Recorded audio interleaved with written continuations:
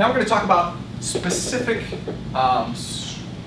organizations of circuits and resistors. Specifically, this one is going to be two resistors in series.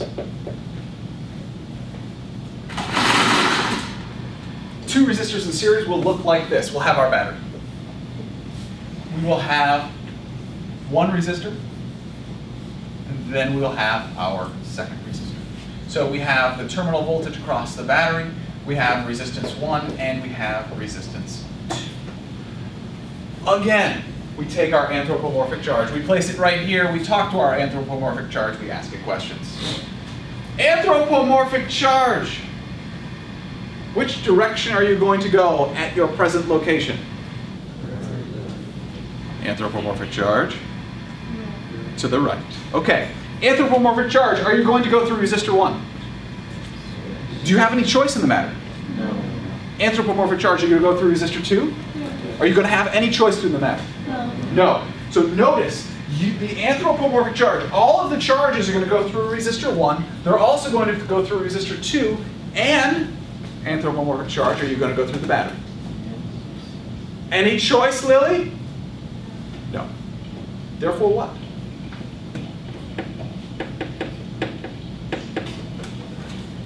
Every charge is going to go through resistor 1, going to go through resistor 2, and is going to go through the battery.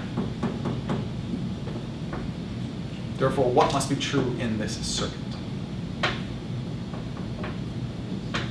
The current is consistent. The current is the same throughout the circuit. In other words, the current delivered by the battery is equal to the current through resistor 1, which is equal to the current through resistor 2. By definition, when you have resistors in series, that is going to be true. Good. That is the current. Now, let's say that we have an electric potential difference of 12 volts.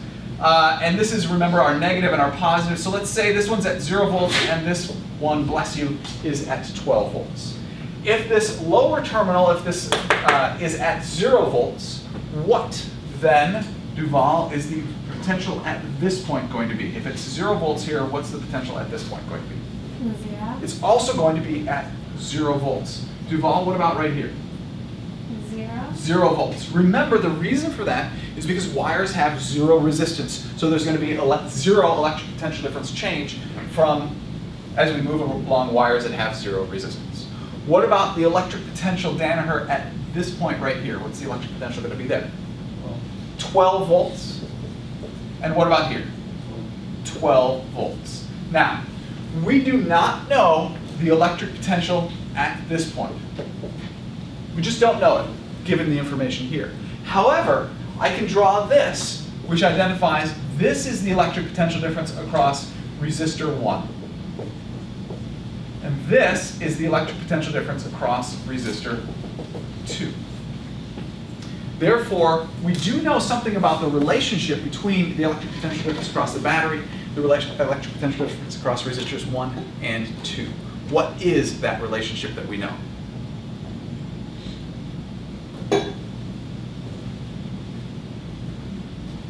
Danaher. Are they equal?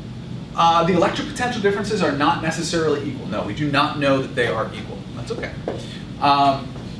Rikui. They add up to 12.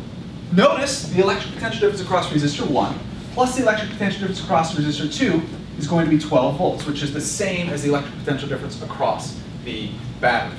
So here we could say the electric potential difference across the battery is equal to the electric potential difference across resistor 1 plus the electric potential difference across resistor 2. I should draw this a little bit bigger. Let's see. Electric potential difference across the battery is 12 volts. Okay, we have that equation. Now, these are true whenever you have resistors in series. The currents are going to be the same, and the electric potential differences are going to add. We also have the equation for electric potential difference, which is equal to current times resistance.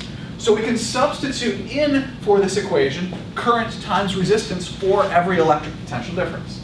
So for the electric potential difference across the battery, we're going to substitute in the current across the battery, which is the terminal current, the current at the terminals, times the resistance. Now, this is going to be the resistance of the load, or R sub EQ, which stands for the equivalent resistance.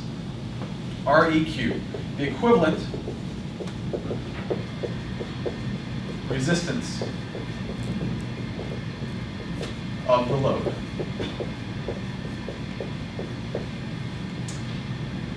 Okay, times, and that's going to be equal to the electric potential difference across resistor 1, which is going to be equal to the current across resistor 1 times the resistance of resistor 1, plus the current across resistor 2 times the resistance of resistor 2. Just substituting in current times resistance for each of our electric potential differences.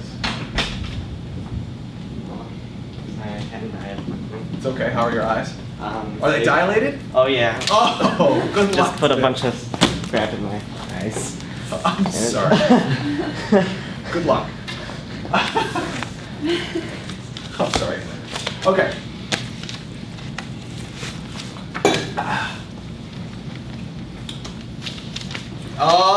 Vic, low?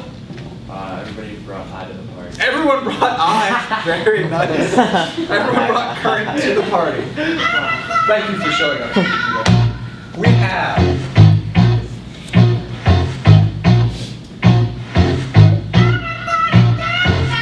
everyone brought current to the party.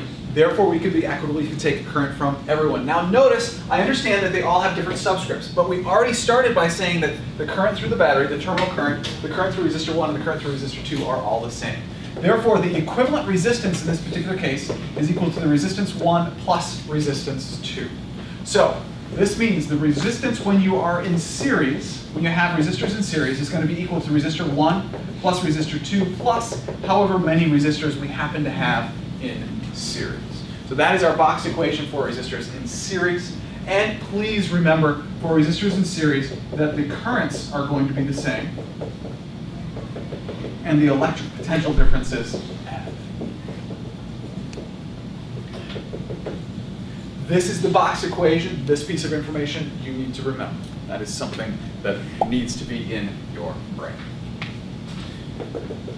And we just went through the reasons why that is true, which makes it easy to remember.